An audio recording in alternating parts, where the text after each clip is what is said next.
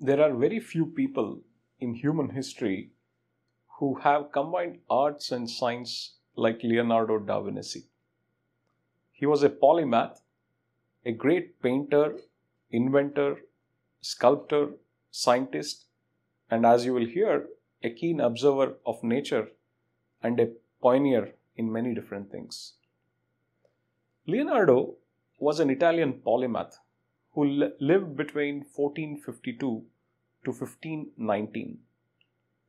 He lived for around 67 years and revolutionized how a human being can observe nature. One of the great aspects of Leonardo is that he recorded his observations as texts, which gives us a deep and direct insight into his thinking.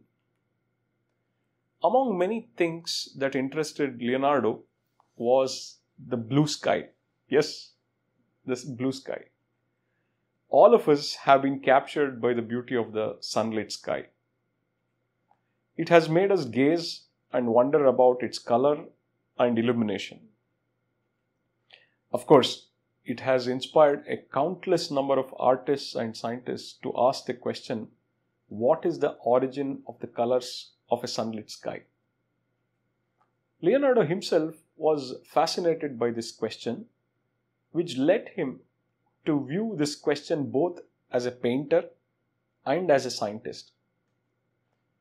Thanks to the great work of J.P. Richter, who has translated literary works of Leonardo da Vinci into English. Yes, his works are now translated into English and are available free online.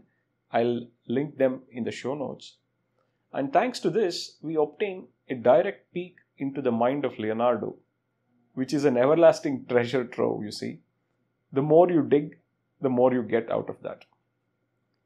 In this particular collected works, what has caught the attention of scientists particularly is the chapter titled Aerial Perspective. In there, Leonardo is trying to converse with his fellow painters on how to create perspective in paintings. While doing so, he makes some vital observations, proposes hypotheses, and further discusses about some experiments to test them. Leonardo, as I mentioned, was a very keen observer. His approach to art was heavily influenced by an analytical way of looking at the problem at hand. In his writings, he appeals to painters to pay close attention to angles and perspectives in geometry. In order to attain precision, he gives elaborate explanation based on his observation. Let me read an excerpt in which he explains how to represent the atmosphere in paintings. Start quote.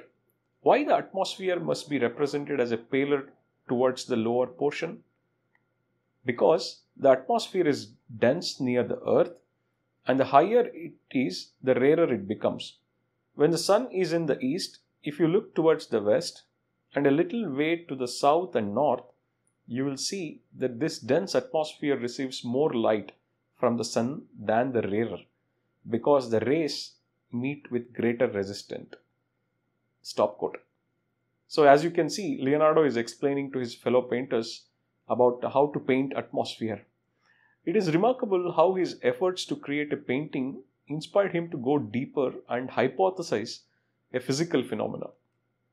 Now I'll read a few sentences that reveals a connection he makes between color of the sky and the presence of something called as insensible atoms. Remember, we are talking about 1400s to 1500s, and he's already talking about something very profound here. I say that the blueness we see in the atmosphere is not intrinsic color, but is caused by warm vapor evaporated in minute and insensible atoms on which the solar rays fall, rendering them luminous against the infinite darkness of the fiery sphere which lies beyond and includes it. Stop quote. This is what Leonardo is saying. Although now we know that the light scattering from molecules is the reason for the colorful sky, we need to really appreciate Leonardo's quantum leap of thought in this particular case. Remember, his texts are dated around late 1400s or early 1500s, where the presence of atoms and molecules were not yet verified at all. As a person with scientific aptitude, Leonardo not only hypothesized but also tested them with experiments. You see, he was a typical scientist. Now, I'll read about his description of an experiment he performed with smoke and precipitation of color arising due to the background. I quote Leonardo. Start quote. Again, as an illustration of color of the atmosphere, I'll mention the smoke of old and dry wood, which, as it comes out of chimney, appears to turn very blue when seen between the eyes and the dark distance. But as it rises and comes between the eye and the bright atmosphere, it at once shows of an ash grey color, and this happens because it is no longer has darkness beyond it, but this bright and luminous space. Stop quote. For me, this description by Leonardo is nothing but a first-rate example of looking at nature through a scientific eye and adapting this view as a means to a particular end. It is a tribute to Leonardo, who paid such meticulous attention to details and attempted to explain an unexplained physical phenomena, all in the name of getting a painting right. That's quite remarkable. This is also a wonderful example of how aesthetics and science combined in the mind of Leonardo, which further led to some breathtaking work.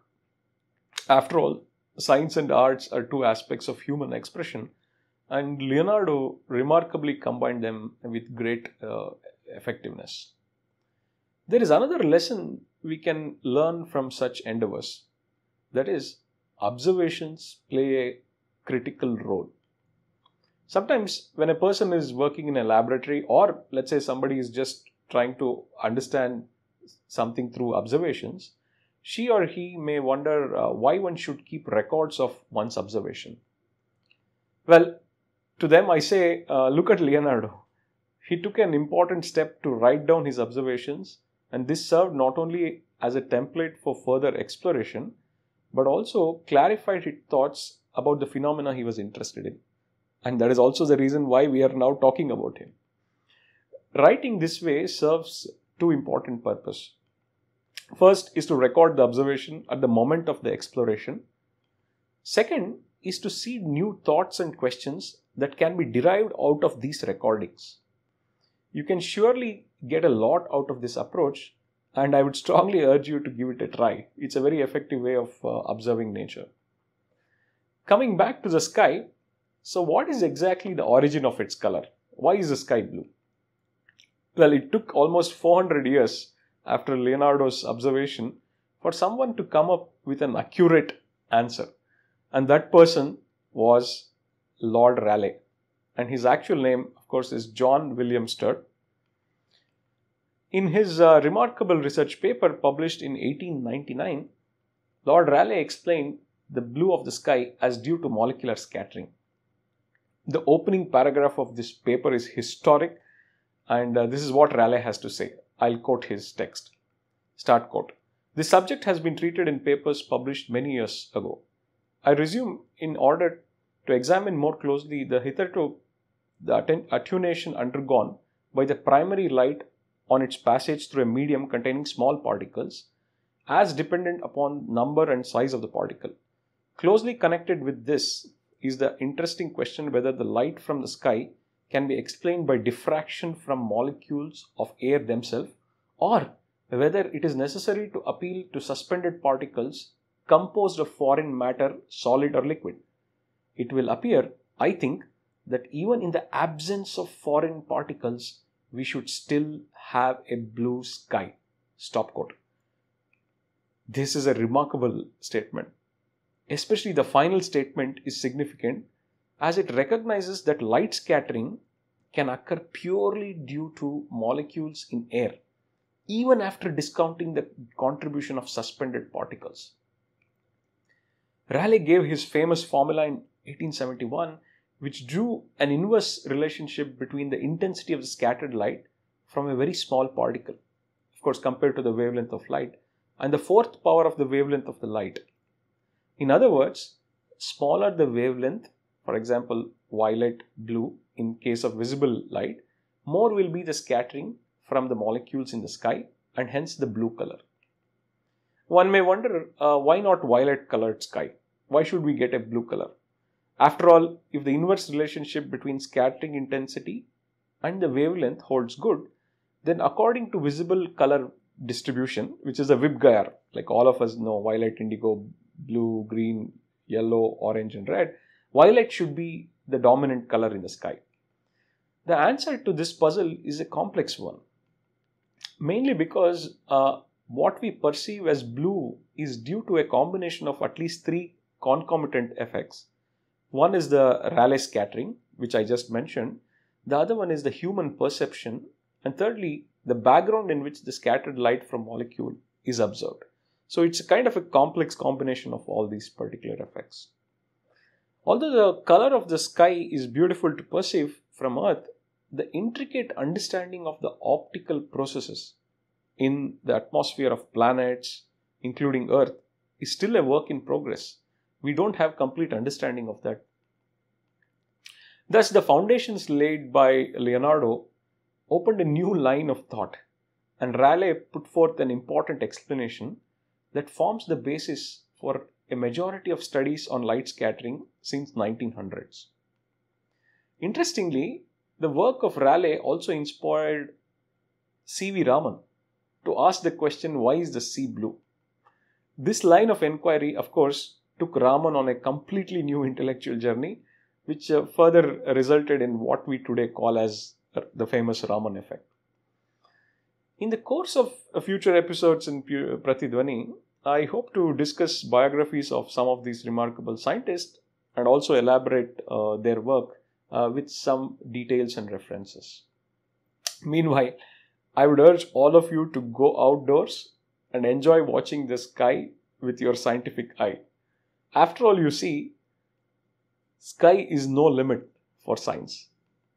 This is Pratidhwani, where we try to humanize science, and this is Pawan signing off, saying bye-bye.